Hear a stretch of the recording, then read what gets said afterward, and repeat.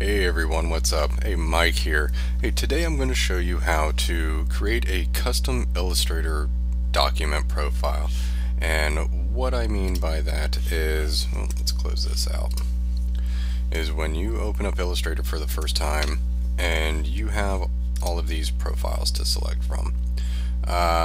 We're going to make a new one that's going to add to that list. So, first things first. What you need to do is you need to be able to locate where these files at so you can save what you just created. And in that is your library folder in your home user portion of your hard drive. Now, there isn't a library here. So what we need to do is actually download an app to show it because it's hidden. So go to TRC Data Recovery, and there's a free app. It's Revealer app. It's free. Download it. It works great. This will prevent you from having to open up Terminal and copy and paste in code. That's all this does. So it's a nice little tool, and I just keep it around just in case. So we're gonna open that up, and I'm in just the show library part and show it. And here we go. There it is. So let's browse through this file structure and find out where our new document profiles are. So we'll go to the library, application support, we go to Adobe Illustrator 17, English, and right down here is our new document profiles, and this is what pops up when we first start up Illustrator. So, and we had to know where this is, so when we create our new profile, this is where it'll get saved into. So we can close out of Revealer real quick. And so let's go to Illustrator and let's make our new profile.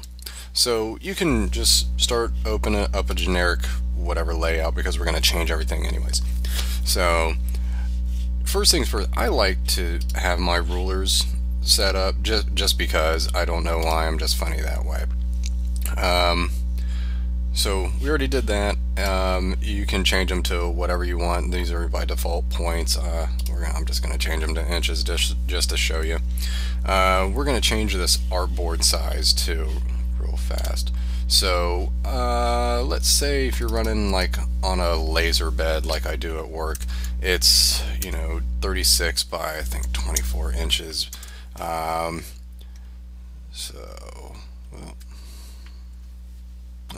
That's what it was doing. Okay, change that back. We'll zoom out just to show you. So here's our new artboard size. And so that was just some pretty basic stuff. But now, what I think people want to always have ready to go for them is like their fill and their stroke weight, their default character size and style, and maybe even some swatches. So I'm going to show you how to do that. So let's do this. First, I'm going to change my fill to none. I'm going to keep the stroke at, actually, I'm going to change that to red just to show you. Keep that at red, and I'm going to change that to 0.25 points.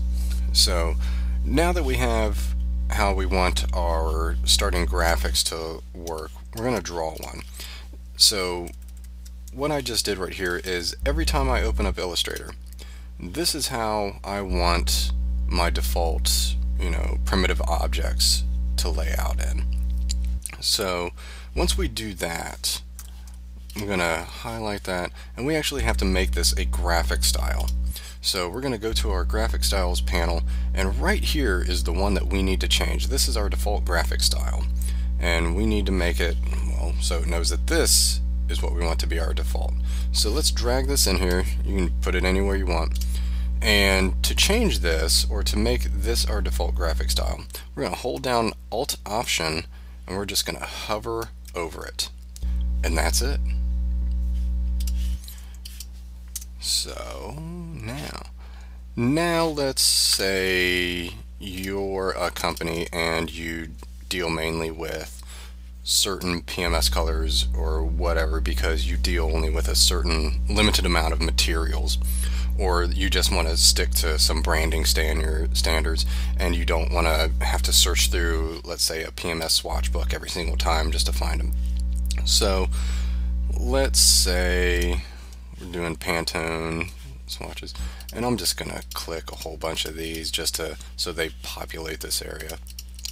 And so that way, like I said, if you deal with certain material colors, you can have these set up ready to go for when you open up your document. So we have populated some swatches in there, and we're just gonna close this out. Close that out too. So now we're going to change our default font. We're just gonna create. Just gonna have it say hello. I know you can't read that right now, but let's say I always do like 120 point size, and my default style is, let's just say it's Helvetica New. And this is what I want to use every single time I open up this document, just because I like it.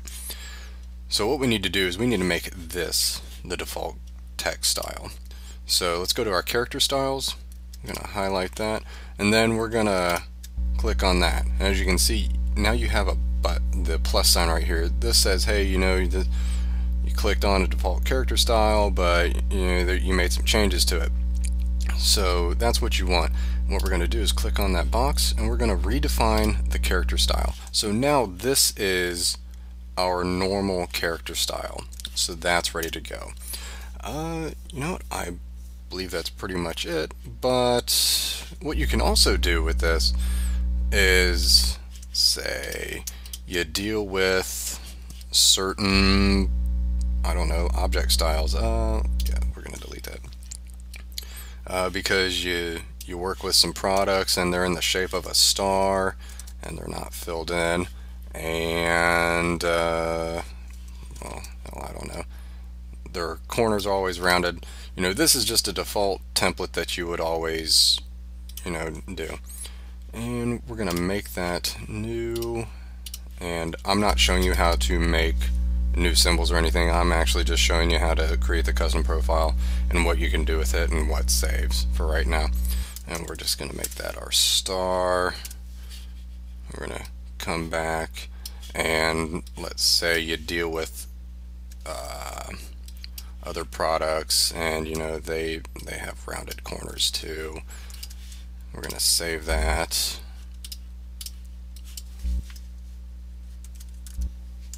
I don't know, you got some number code to it or whatever.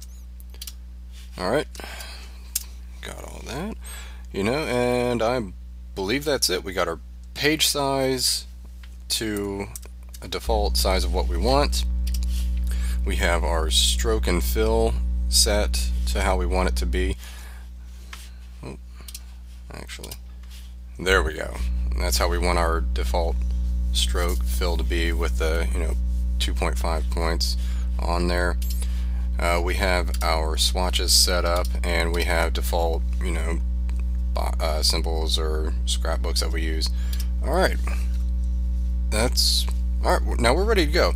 Now this is how we want this document to open every single time, because can you imagine having to do that every single time you open up a document? I probably just wasted like 5-10 minutes at work. Unacceptable. So now that we got that good, we're going to save this, and we're going to save that into our new document profiles. Let's just call this document. Alright, we're just going to save it like a normal Illustrator file, because that's all that they are. And we're going to close Illustrator completely. And as you can see, it saved in there. Alright, so now let's say you've just gotten to work, or you just sat at your workstation and you just want to go bang stuff out, and you open up Illustrator. Wait on this, and you have your document right there. Alright, and there you go. You have your stroke and your fill saved. You have all the swatches that you wanted, and you have all your symbols, and yep, it worked. Alright, thanks for watching, guys. I hope this helps you out. If you have any questions, just email me, and I'm going to put a link to the Revealer app in the video summary. Alright, thanks guys, see you later.